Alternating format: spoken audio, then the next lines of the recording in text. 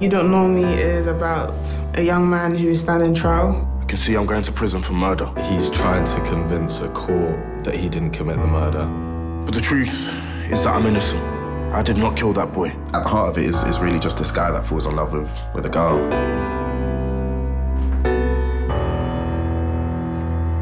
And she just happens to be in some pretty, can I swear?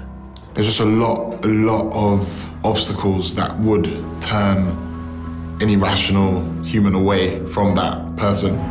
But for Hero, it's almost like he wants her more because of all this trauma and because of all this trouble. The story's about love in like a myriad of ways and how that manifests, in whether that be romantic love or familial love, and kind of the lengths you will go to for the people you love. Hero, when we meet him, is just this average guy kind of going through his life. He's a car salesman.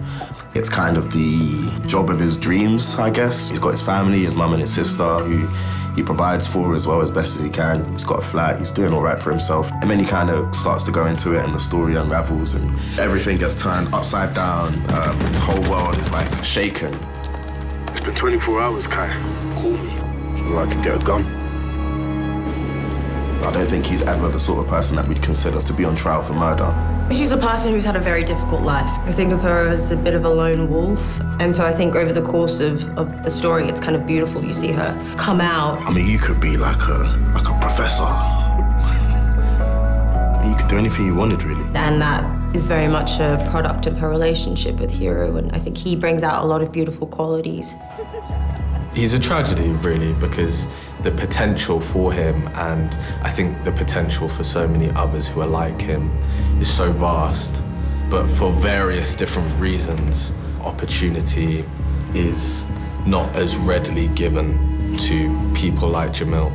Hero is pursuing and using his energy in ways which are legitimate, which are taxed. How much are you looking to spend? Fam, money's not a problem. Do your job, innit? And Jamil is pursuing his endeavors in ways which are tax-free. I'm doing 120 rocks a day, boy.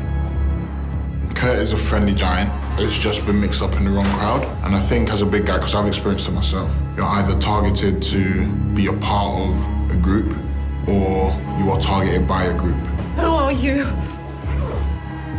I'm Kurt. In Kurt's mind, if he's not getting an opportunity to do something in life that's well-paid and legal, then he's got to look elsewhere. Whenever I get into characters, I always think about song lyrics. And there's a Jay-Z bar, he says, "I'm like a dog, I don't speak, but I understand." And I feel like that's how Bless is. She's not really a talker, she's very observant. I think she takes in the energy that's around her. You have to help her, obviously something's wrong. The bad stuff that's happening to Hero is really affecting her. Bless kind of sees Hero as a father figure. Don't be upset. It's gonna be okay. Life will throw so many curveballs at you, and it's about not running away from it or shying away from it. People feel like love is a straight line, but You Don't Know Me kind of shows how it's a roundabout. I hope that people can watch it and not be afraid to unravel their own prejudgments. Women being treated a certain way because of their gender, different groups of people being treated differently because of the melanin in their skin. There are things that we all have to unravel.